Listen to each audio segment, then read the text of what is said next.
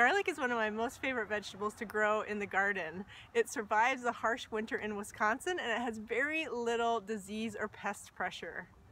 I usually plant about 220 in my own garden, and then I save some for seed and the rest we eat all winter long.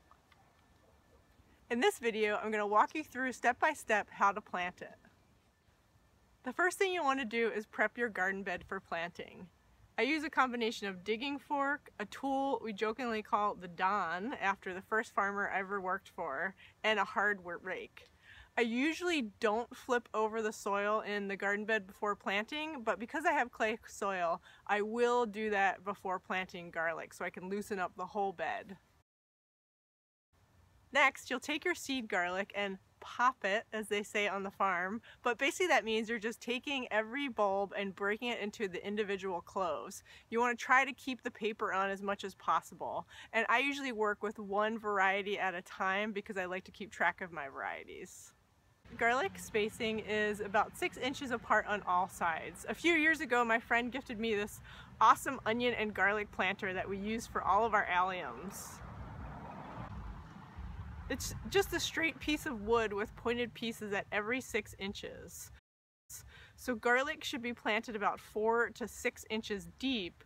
So a quick way to easily measure the distance is to mark every 6 inches on your rake handle and then use a tool like a dandelion digger to open up a deeper hole for the clove. Make sure you're planting with the pointy side of the garlic clove up and the root side down, 6 inches between each clove, about 4 to 6 inches deep. If you're keeping track of your varieties, make sure you write them down on a stake and put them in the bed if you're planting several different varieties in the same garden bed. And then don't forget to write the variety and the amount and the date on your garden map. Smooth the soil on your garden bed to cover the cloves, and then you want to mulch the bed thickly with hay or straw. I like to use marsh hay.